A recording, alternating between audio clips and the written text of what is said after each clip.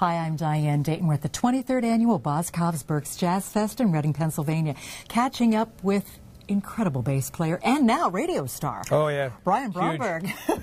Huge radio star. Yes, you are. Okay, Brian. Yeah, so yeah, based on the Broadband's doing well. It's coming up about on a year anniversary. Yeah, it's pretty amazing. A couple years ago, I have a lot of friends in radio. I've done some guest hosting, things like that, and I have a lot of friends in radio. One of them is Carol Hanley. She was the program director for KWJZ in Seattle, which is a huge jazz station up there. And as things go in this business, they flip formats, and she found herself out of a job. She's working now, which is cool. But she started her own radio station, and we were really good friends. And I watched her develop a station from nothing, an internet radio station, and smoothjazz.com, and you know, Sandy, they're good friends of mine, and I've watched their success. And one day I just was looking around, and I just wanted to look on the internet and see if there's anything for bass players, and there was no radio that supported bass players. And I was like, nah, this can't be right. So I kept doing more searching, and there was not one radio station and not one internet radio station anywhere in the world that supported bass players. Mm-hmm. So while I'm searching for it, the name popped into my head based on the Broadband. And here we are almost a year later, and let me see, we checked the stats in February. We had listeners from 75 countries. Wow. And it's based on the Broadband.com. It's amazing. It sounds like a real radio station, which kind of freaks me out. It's like, I don't know what I'm doing. But I had great help. So we play a mixture of all the legends and all the guys that will never get a record deal and never get on the radio. So people send me CDs from all over the world. And it's a really interesting blend of music. Nothing sounds the same. We're not a singles format. We don't do top 20. So our playlist is thousands of songs. So you really hear a lot of variety of music.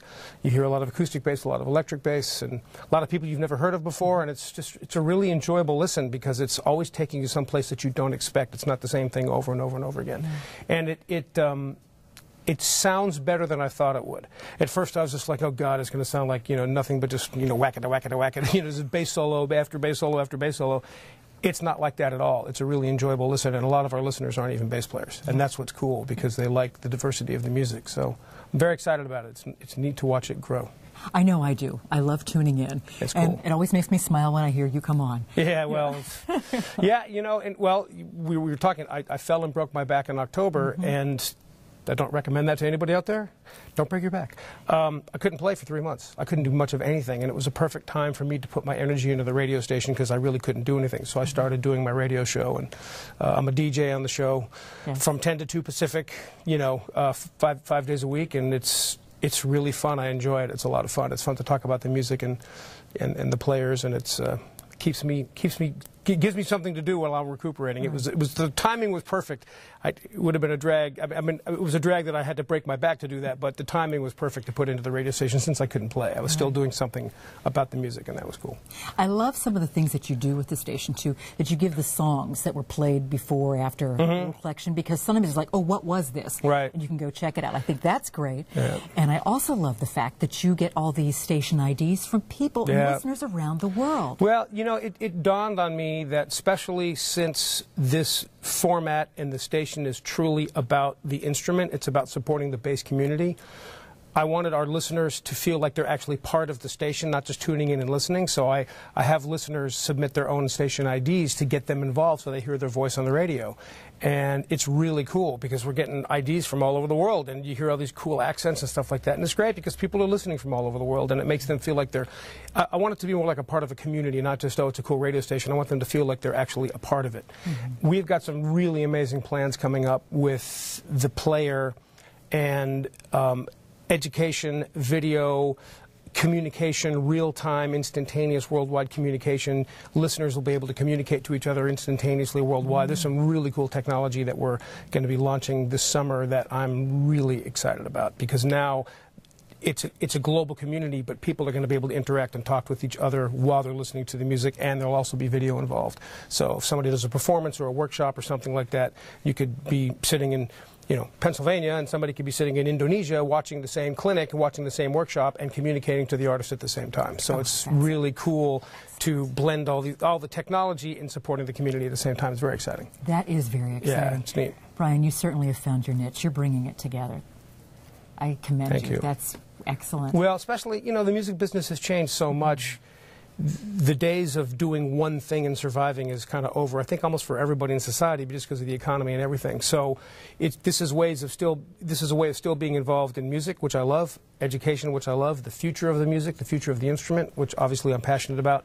So you find different ways to bring it all together into one thing, which is whatever entity that is, but it's wonderful to play a part of all these different pieces because the end result is still the same thing. It's about supporting the music and the creation of the music, and that to me is what it's about.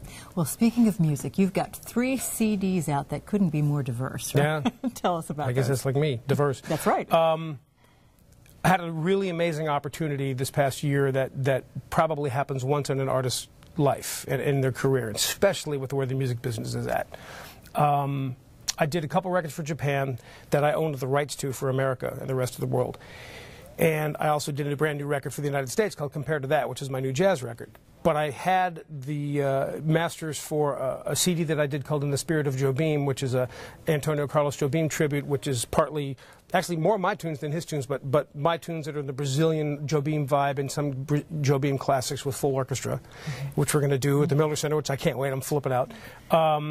And a Jimi Hendrix tribute, which is weird for a bass player doing a Jimi Hendrix record, but 2 different record company executives, 2 years apart, from 2 different countries and cultures, both said to me, you should do a Jimi Hendrix record. And when the first guy said it, I'm like, yeah, come on, you know.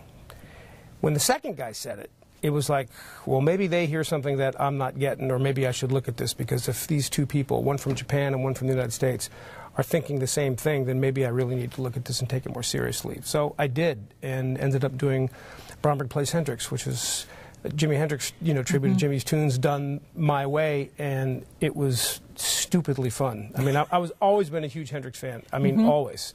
But it was really fun to make this record, and it's completely polar opposite from Compared to That, my jazz record, and In the Spirit of Jobim. It's just shredding, rock and roll, fusion-y guitar. It's all piccolo bass, but it sounds like guitar.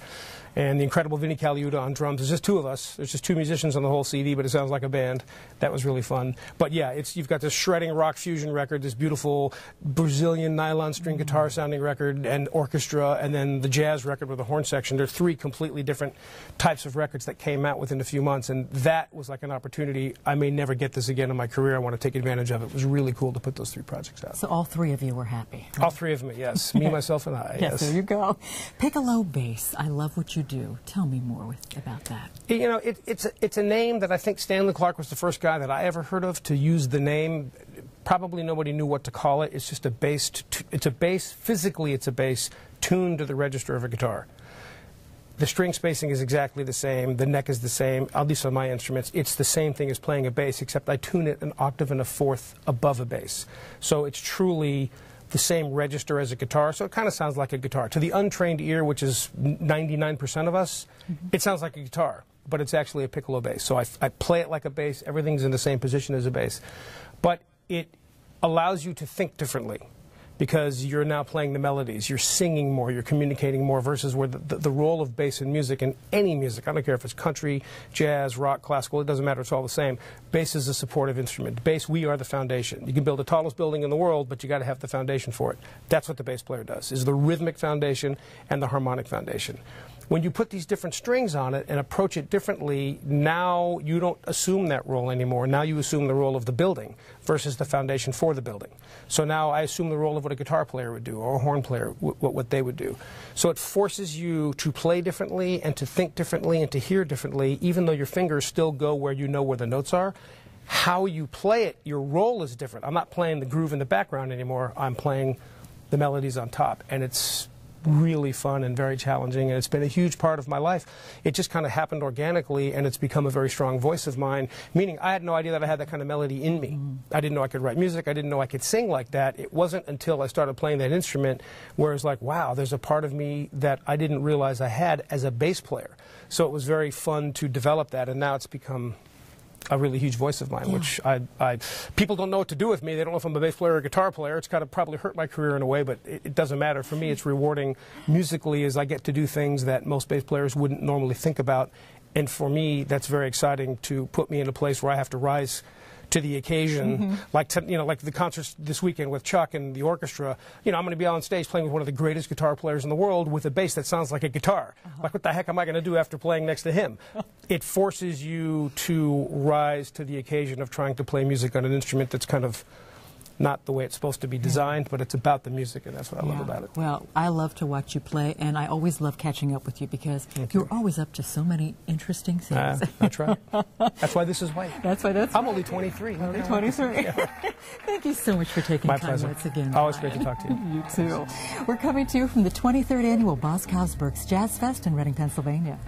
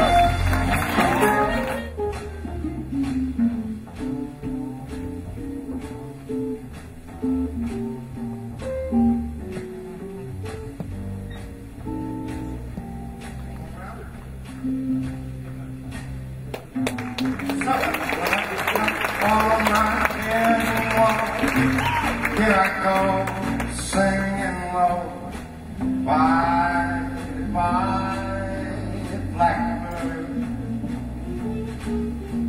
Where somebody waits for me, sugar sweet, and so is she. Bye.